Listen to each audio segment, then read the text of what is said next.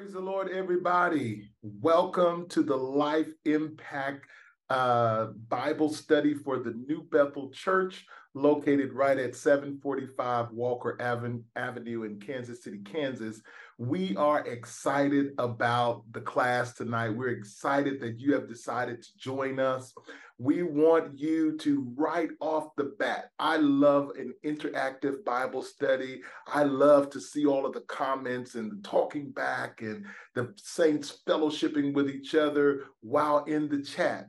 We may not be in the physical building for this class, but while we are on here, we are still together. So we want you to get in that chat. You don't have to just listen to it. You can be interactive. You can say I want to see your amens and your thank you, Jesus. A matter of the fact, go out there right now. Go on the comment section right now from the jump. And I want you to type these words: I love Jesus. Listen, we are not ashamed of the gospel in Christ. We are not ashamed of this great gospel. We want the world to know that we love the Lord and we are not ashamed of it. So I wanted to start out by being a little big on the screen right now, but I'm going to minimize myself and let us get into this dynamic Bible study on today. So first off, I want you to share. This is your kind reminder. Like it, share it, comment, save it, do all of those things on Facebook, Twitter, whatever your social media outlets are. If you want to make a TikTok about it, if you want to make a little video reel about it, put all of that out there on social media, because we want the world to know that we are studying our word, that we are getting into our life impact. And we don't just call it Bible study. This is life impact.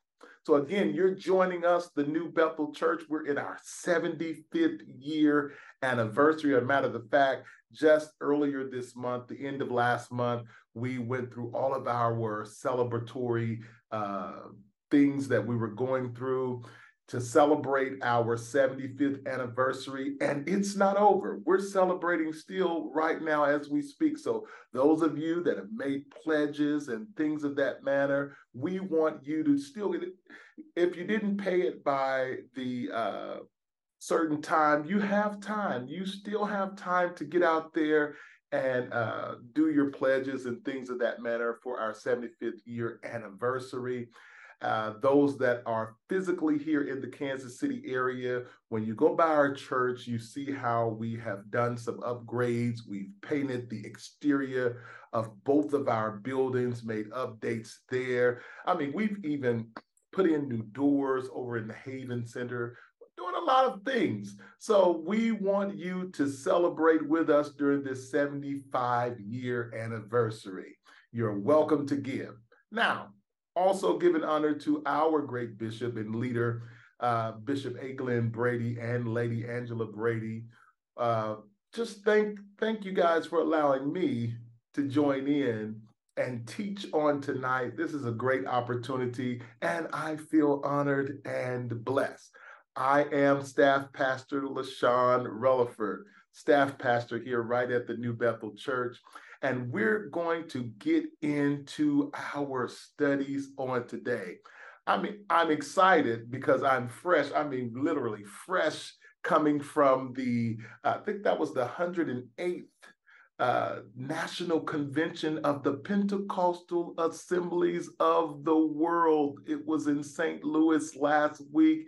And I'm telling you, we had an outstanding time. Those of you that maybe once were convention goers and then you may have taken a break from conventions, this St. Louis convention revived something in my spirit. I'm already excited about next year. I'm making plans now to be in attendance for next year, should the Lord allow us to see it. It was exciting. And guess what? You can go on YouTube and look at the sessions that were recorded in the main area. You had Bishop Noel Jones, Dr. Jackie McCullough, Dr. Barbara Golder, Bishop Brooks. I mean, you name it, they were there, and the sessions were outstanding. So go back on there, listen to them. I guarantee you it'll feed your soul. And if you're really feeling excited, you can go ahead and register next year for the 2024 PAW convention, which is going to be held in the great state of Maryland, Baltimore, Maryland, July 21st through the 27th.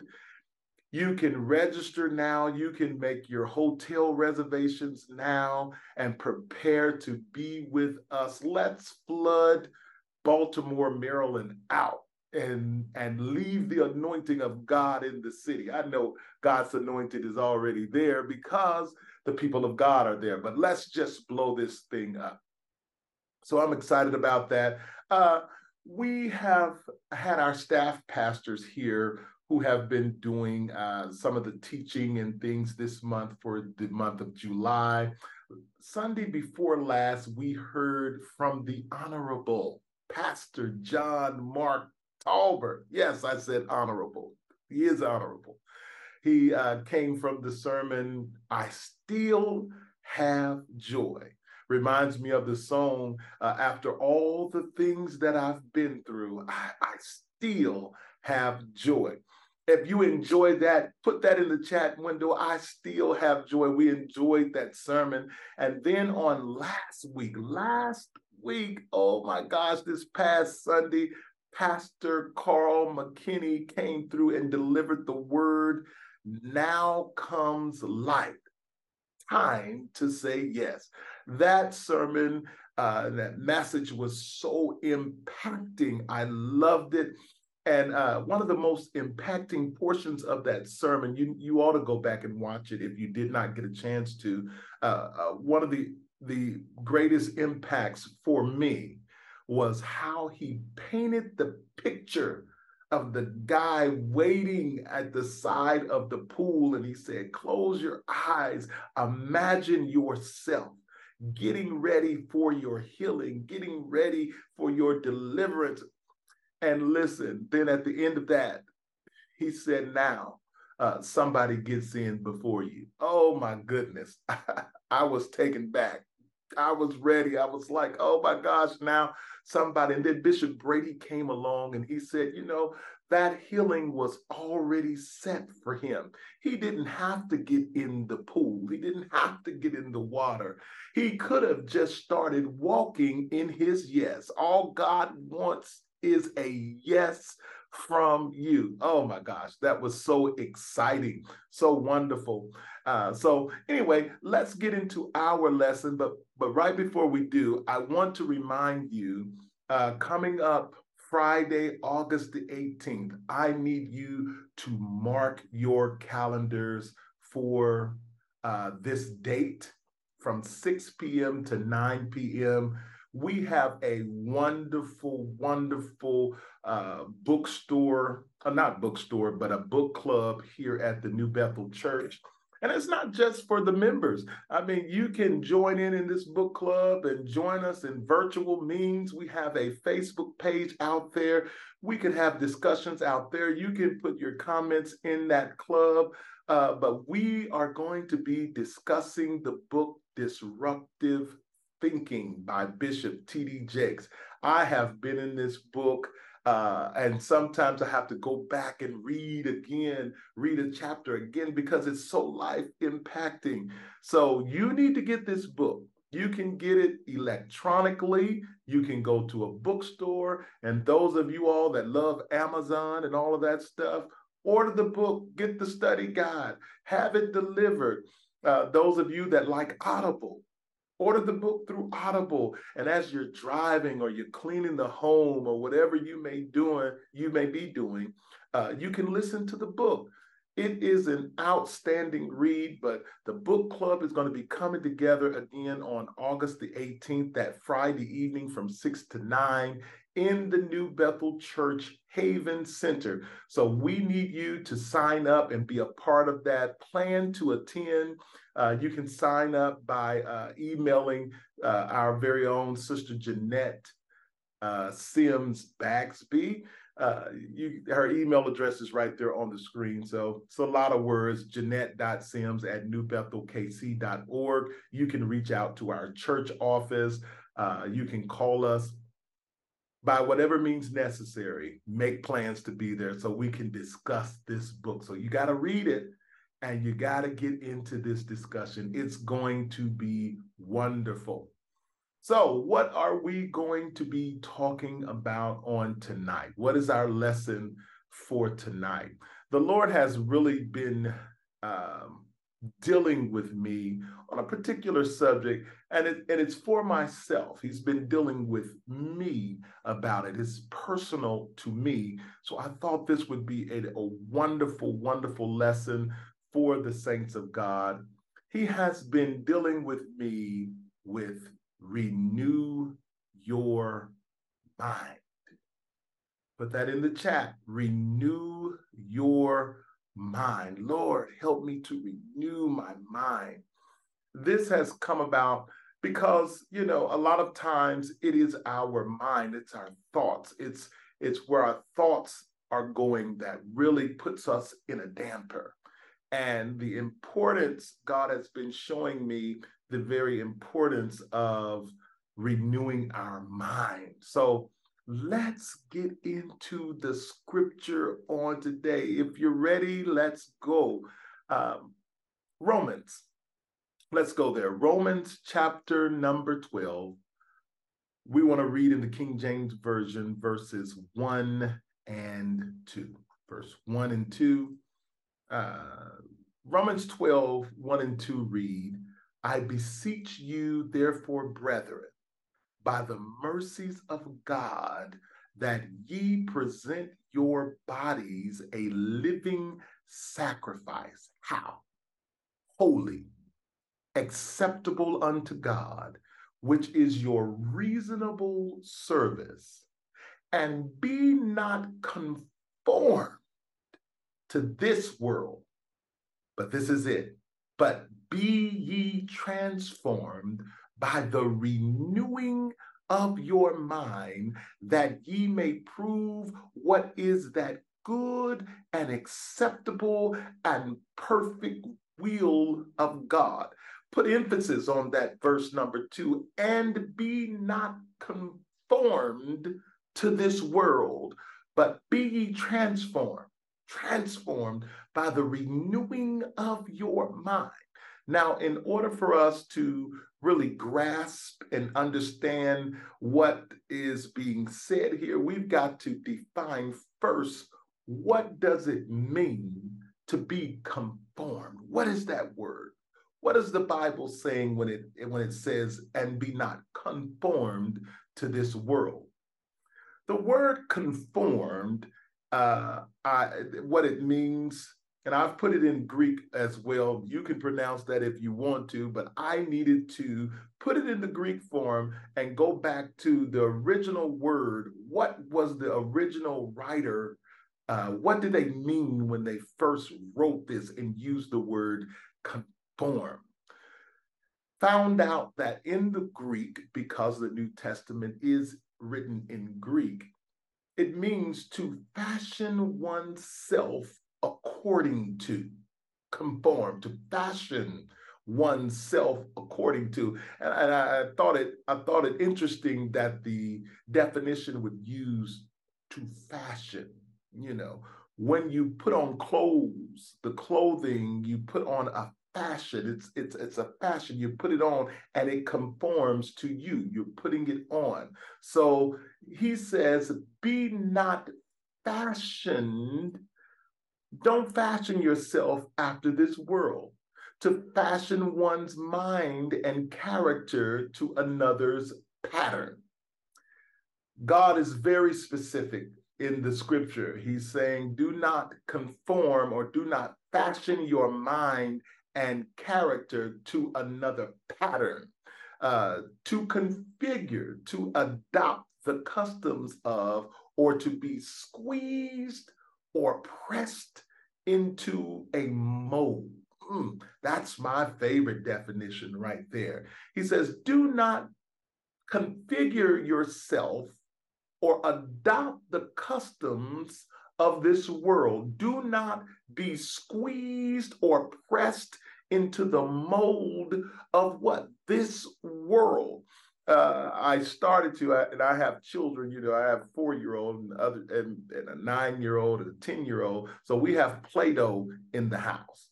And I almost brought Play-Doh onto this Bible study just to show you what it means to be conformed. Play-Doh doesn't really have a form. So when you take that ball of Play-Doh and you press it into a mold, it becomes the thing that you press it in. It doesn't become the thing, but it shapes like it. It looks like it. It takes on the attributes of it. So God is saying, what I do not want for my people in this day and time and ever, to conform or be pressed into the mold of this world so that they conform to it. They look like it. They act like it. You can't tell the difference between them and it. Do not be conformed to this world. And I'm not talking about the way, your earrings or your makeup or anything like that. What I'm talking about is do not fasten yourself after this world. What do I mean by the world? By the world, when the Bible mentions the world, there are different definitions that come to play when the word mentions the world. In this particular scripture, the word world is translated to mean the period of time. Do not conform, be ye not conformed to this age, this period of time. It even speaks of the universe. Do not be conformed to this universe. And a lot of people now are they're worshiping the universe as if the universe is God. But even the universe had to be created. God is the only one who has no beginning and has no end. He is the beginning. He is the end. If the universe was created, then the universe cannot be God. He says, do not be conformed to this age, this universe, or this never-ending cycle of the world. The definition says the perpetuity of time, meaning that it's a never-ending cycle. Don't get caught up in this never-ending cycle of the world. The constitution or the order, the government, the systems of this world. Don't be conformed to the rules of this world, because a lot of times the rules and the constitution or the order, what this world is governed by, is not God. It's not God's rule. Sometimes we mess up when we think because a thing has become legal or it's okay to do in this world that it must be okay with God. No. Don't get caught up into it, because God's ways are not always our ways, and his rules are for his kingdom. And just because a thing is made legal, is all right to do according to this world, does not necessarily mean that God is pleased with that. So he says, don't be conformed to this world, even as it relates to the inhabitants of this world. And when I say inhabitants of this world, I'm talking about the ungodly multitude, the whole mass of mankind who have alienated themselves from God and become hostile to the cause of Christ. You meet them every day. You see them on newscasts. You see them everywhere in this world. Those who have deemed themselves separated from God, alienated from God. We don't want anything to do with God. And a matter of fact, anything that's related to God, that's related to Christ, to Jesus. A lot of times they're pushing the name of Jesus out. They're saying the Most High and all of these different. It literally irritates my soul sometimes when people just say the Most High. Because who is the Most High? The Most High is Jesus. And if you cannot say Jesus, then we have an issue. We have an issue. If you cannot give that glory to God, we have an issue. So I know people that do that, and unless they're talking about Jesus, then there is no other high. There is no other God. There is none greater. Jesus is it. So again, God is saying, do not be conformed to the systems of this world. The saints of God, we are in the world, but not a part of the world. So the Lord has been dealing with me and really convicting me in my spirit, letting me know, Sean, I don't want you. Be careful, be careful. Don't teeter-totter on the edge of being conformed to everything that this world is concerned with. Concern yourself with the things of God. The Bible clearly states that in 1 John 2:15 through 17, the word of the Lord says, love not the world. You hear it. I didn't say it. The word says, love not the world, neither the things that are in the world. If any man loves the world, there we go. Already 3 times the scripture has mentioned the world, the systems of the world, the government of this world, not literal government, but the order, the law of this world. He says, love not the world, neither the things that are in the world. If any man love the world, the love of the Father is not in him. If any man love the world, again, let's go back. What does he mean by the world? If any man loves this age, this time, the way things are, the universe, the never-ending cycle, the order, and the ungodliness of this world. If any man love the world, the love of the Father is not in him. For all that is in the world, what? The lust of the flesh, and the lust of the eyes, and the pride of life is not of the Father, but is of the world. If you find yourself slipping into this mode of fulfilling everything that your flesh desires, and sometimes it's not everything, it's just some things. If you slip into the lust of the flesh and the lust of the eyes and the pride of life, there are some people who really fall, and some of us really can get deep into the pride of life. We live life for others. We live life to see how much more we can get, how much better we can be than someone else, how many red bottom shoes we can acquire, how many of the most expensive things that we can acquire. And if we're not careful, we can easily slip into the wrong spirit and become engulfed in the spirit of this world. But the Bible says it's not of the Father, but is of the world. And the world passeth away. I'm not saying don't have nice things and don't have good things, but when you serve the things more than you serve the God who provided you the means for the things, then we have an issue. When we serve the stuff, for lack of better terms, we serve the material. Our desire is for more material, more of God. We have a problem with that. God has a problem with it. He says this is not of the Father, but is of the world, and all of this is going to pass away, and the lust thereof. But he that doeth the will of God abideth forever. And I want to read that in the Message version because it's really good to me. The message says, don't love the world's ways. It makes it so plain. I don't even have to explain that.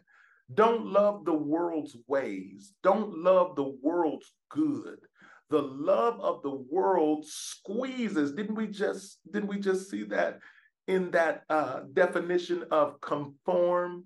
The world squeezes out the love for the Father. When you are conformed to this world, and the lust of the flesh, the lust of the eye, and the pride of life, when you are conformed to this world, it squeezes out the love of the Father.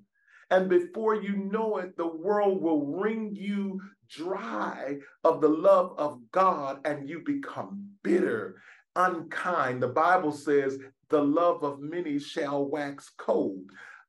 It squeezes out the love of the Father. Then it says practically everything that goes on in the world, wanting your own way, wanting everything for yourself, wanting to appear important, has nothing to do with the Father. Oh my goodness. Help us, Lord Jesus. It just isolates you from Him. The world and all its wanting and wanting and wanting is on the way out. But whoever does what God wants, that's the important thing. What does God want? Put God's wants ahead of your wants. Not just what I want, but what does God want out of me? Hallelujah. You ought to put that in your, I'm acting like Bishop Brady now. You see how that hallelujah just popped out of there? Hallelujah. Uh, you ought to put that into the chat right now. You ought to put that down in there because you want to be able to not want what God does not want for you.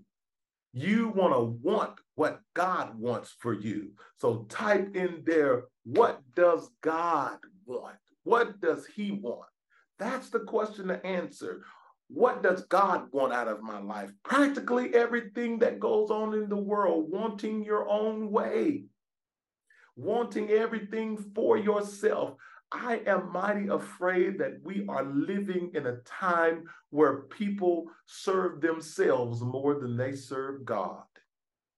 I don't even want to get into it, but how much time do we spend fulfilling our wants, never thinking about what does God want? How many times do we put our wants, our time, what we desire in the front, and then we put God next? Oh, anything you put in front of God becomes the God. And He said, I will have no other God before me. Make sure that in your living your Christian life, that you make sure God is in the forefront, far and foremost. Now, I didn't say you had to go to everything and do all of that. I'm saying put God first. Let God be your determining factor in what you do and how you live. I love it when it says the world and all its wanting and wanting and wanting is on its way out. Hallelujah. Now, but the Bible then goes on to says, be ye transformed by the renewing of your mind.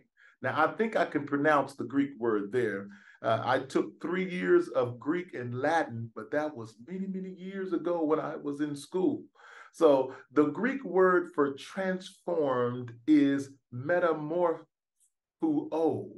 Metamorpho. That is the Greek word where we get metamorphosis from. So you notice in my slide, I put a little picture there because most of us, when we think of metamorphosis, we think of how the butterfly goes from the caterpillar to the butterfly. Even another one is how the tadpole. The tadpole goes from being able to breathe underwater and goes through a metamorphosis where it grows legs, it grows lungs, the gills go away, and then the frog come out having to breathe oxygen and air and goes on to the land. Isn't that something? That's where we get metamorphosis. So to be transformed means to change into another form, to transfigure. Be ye changed into another form. Be transfigured, to make a thorough or dramatic change in the form, appearance, or character of. I love that it mentions that transform means to make a dramatic change even in your character. That's being transformed. Another definition says to change in condition or nature. uh, when the caterpillar is a caterpillar, its nature is to crawl. That's what it does. It's in its nature. But once it goes through its transformation, the nature of it changes. And now it goes from a nature of crawling to a nature of flying. That's amazing, because when you think about it and you think about what happened in the beginning, what happened with mankind in the beginning, you think back to Adam and Eve, and how when God created Adam, when he created Adam and drew Eve out of Adam, created Eve out of Adam, the nature was twofold. You could sin or you could not sin. You had the choice to sin or not to sin. But after the fall, you became one natured. That's why everyone has sinned and come short of the glory of God. Everyone is born in sin and shaped in iniquity. So after the fall, you no longer had the two natures. You were now a one natured being that no matter what you did, you couldn't help it. You were born in sin. You were born in that Adamic sin. But during the transformation, during the salvation process, when you are transformed, you go into a new nature. You get a new nature. Now you're going back to I can or I cannot. I have a choice to or to not do. I do not have the I can't help it. I'm filled with the Holy Ghost. I'm with God. Not to say that we won't fall or make mistakes and things of that matter, but you now have a two-natured. And if you walk in the Spirit, you'll be able to operate in both of those natures. So metamorphosis comes from, or metamorphuo, the first part of that comes from meta, which means to change after being with. And then morphuo, metamorphuo, that portion of the word means changing form in keeping with an inner reality. So meta, change after being with. If we were to put those two words together and come up with a definition for transform, it would mean an outward change that reflects an inner reality after being with someone. Meta, have you been meta, changed after being with? That transformation happens after you've been with God, after you've been with Jesus, and you can absolutely tell those who have been with Jesus. So it is an outward change. So that's not necessarily saying that your physical attributes change, but the change on the outside that we are talking about in this particular scripture is necessarily a change in. It's a change in our choices. It's a change in the outward way that we live, the outward way that we respond to situations. That's the change that we are talking about when we talk about being transformed. So do not be conformed to this world, but be transformed. How? How? The Bible is very clear. How do we do it? By the renewing of your mind. I've seen a quote that I really, really love. The quote says, "The mind is the battleground of the soul." You ought to put that in there. You ought to, and I know you can see that slide, but in the mind, there's a war going on. See, the enemy is not necessarily after your finances. He's not after your job. He's not necessarily after your children. What he is after is your mind. Your mind is where the whole battle takes place for your soul. Uh, Romans 7:25 says, "Thanks be to God through Jesus Christ our Lord. So then, with my mind, I serve the law of God." The enemy knows that you serve God with your mind. Yes, we have we lift our hands and we walk out worship, but we can do none of that if it does not first take place in our mind. It is our mind that is the portal of our soul. Okay? So the enemy is after your mind. He's after your mind. Proverbs 20, verse 27 says, "The spirit of man is the candle or lamp of the Lord, searching all the inward parts of the belly." What does he mean by that? If you look back and look at some of the references to that scripture, Psalms 119, verse 130 tells us, "The entrance of thy words giveth light." So, what is happening here? The word of God is the light that goes inside the spirit of man and lights that candle.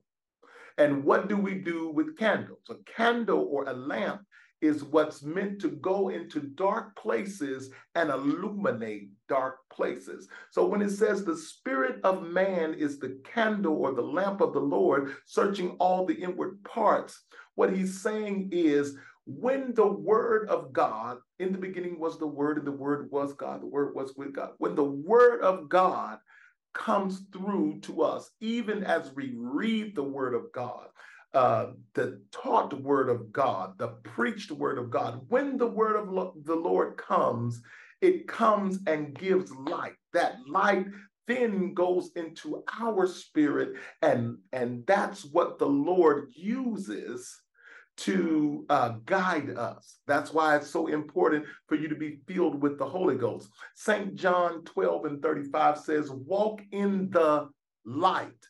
Those who walk in darkness cannot see where they are going." So he wants us to walk in the light because the word is the thing that gives us light.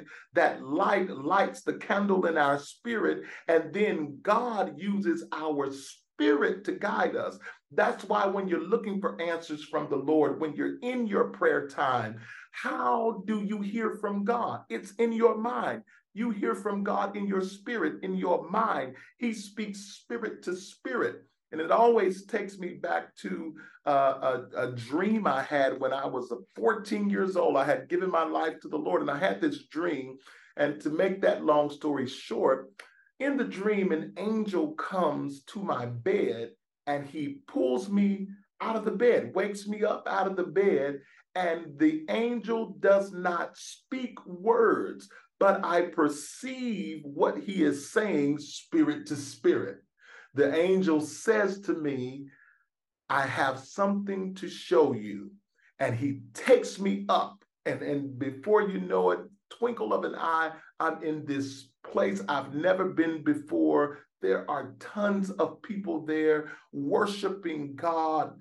There's a throne so huge that you can only see the bottom, and it's very misty. Now, I'm 14 years old. I have not forgotten that dream. But in the dream, the angel speaks to me spirit to spirit.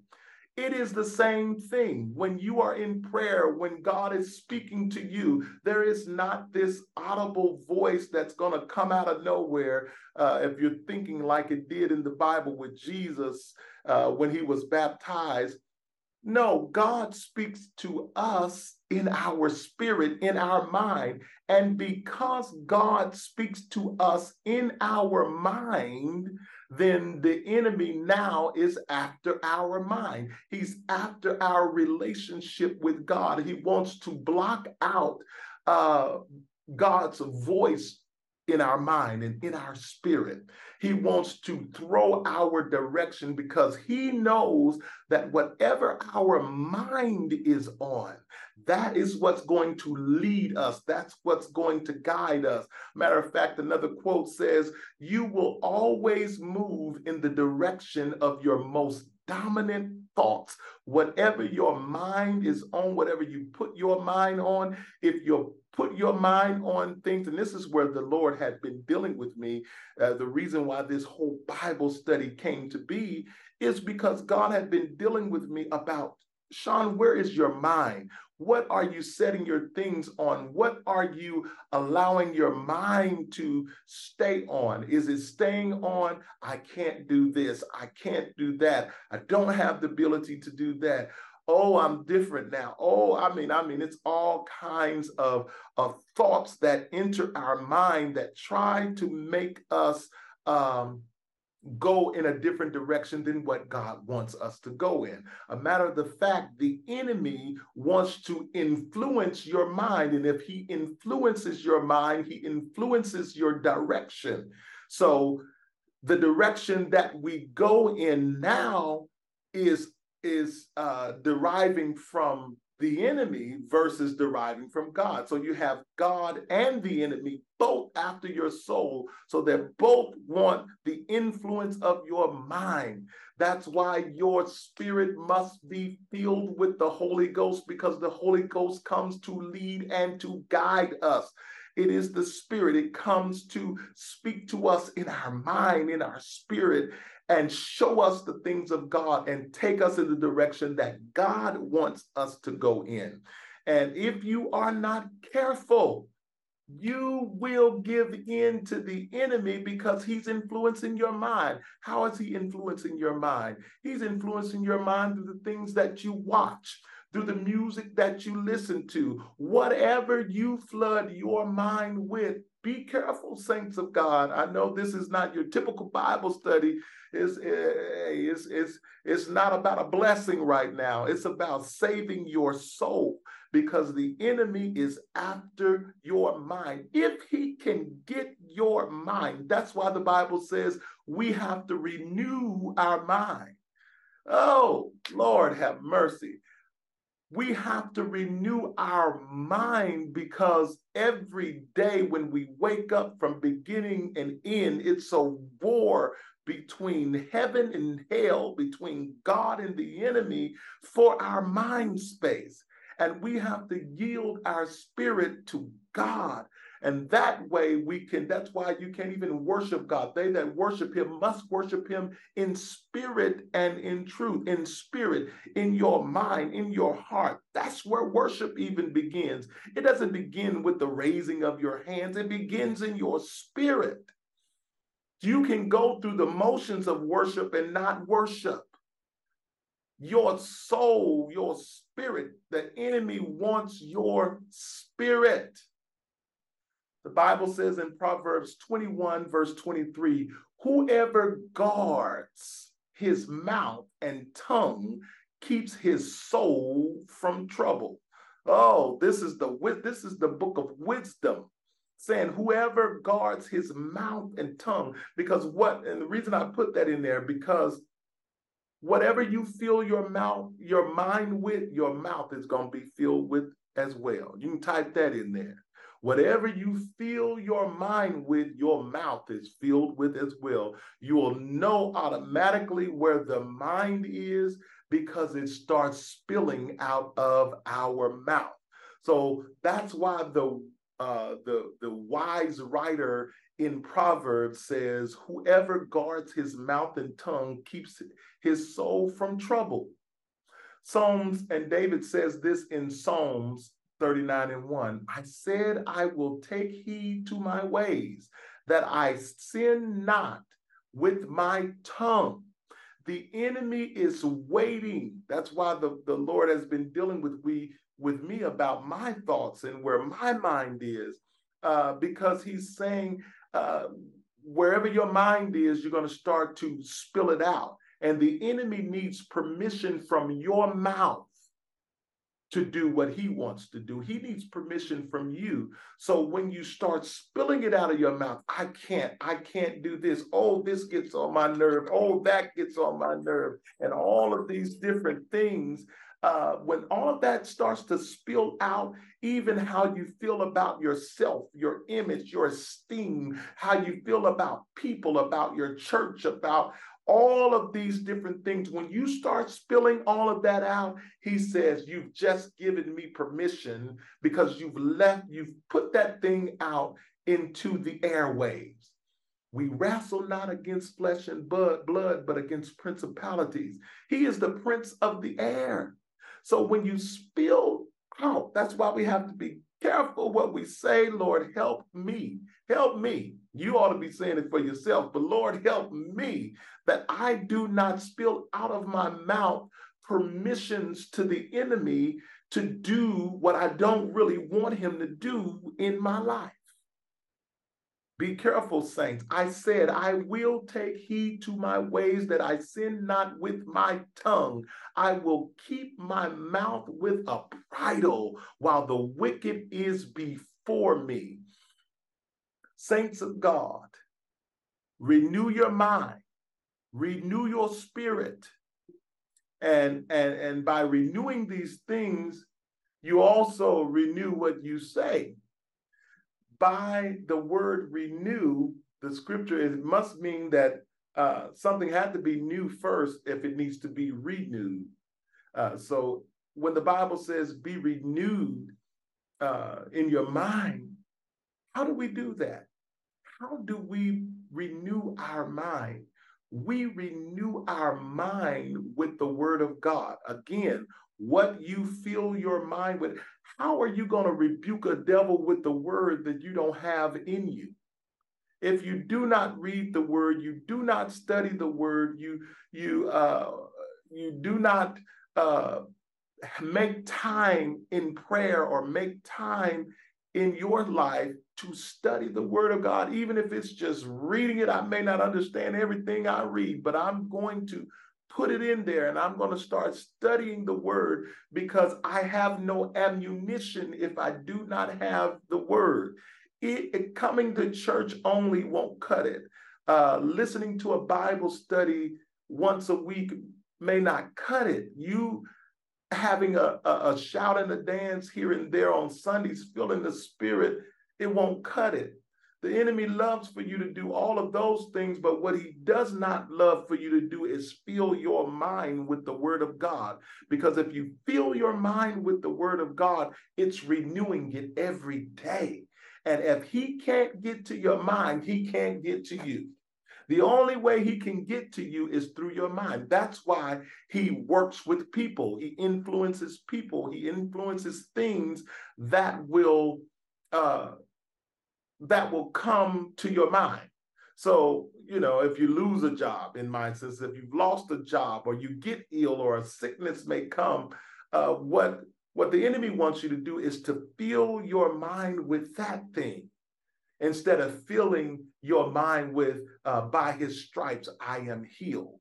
He doesn't want you to have the word. And if you know what the word says about you, then you can spill that out of your mouth. And God says, that's what I really wanted. That's what I wanted you to do. Now you've given me the permission to create that thing. Oh, that's good. So yes, I will be saying I am healed. One year we went through every week, 52 weeks in a year, we had a confession that we would speak out here at New Bethel Church every week. You ought to go back and pull that out and start confessing those things again, putting it out in the airwaves and saying those things, those affirmations that are true to who you are. And it's what God says and who God says you are. That way you don't be conformed or squeezed into the mold of this world, but then you're being transformed and metamorphosized, or go through a metamorphosis in your spirit and in your soul, and you become what God has said you already are. Oh, that's good to my soul. Let's end it. I want to end it with this scripture. Romans 8:29 says, "For whom he did foreknow, he also did predestinate to be conformed to the image of his son." If you're going to be conformed to anything, if you're going to be squeezed into the mold of anything, let it be squeezed into the mold and the image of his son, of Jesus Christ. Now, I want you to go back on your own time, and I want you to read Philippians. I want you to read Philippians 2:1-11. That whole thing is power packed. But let me just read this portion to you. It says, "If there be therefore any consolation in Christ, if any comfort of love, if any fellowship of the Spirit, if any bowels and mercies, fulfill ye my joy, that ye be like-minded, having the same love, being of one accord, of one mind. Let nothing be done through strife, but in lowliness of mind. Let each esteem other better than themselves." This is the part I like.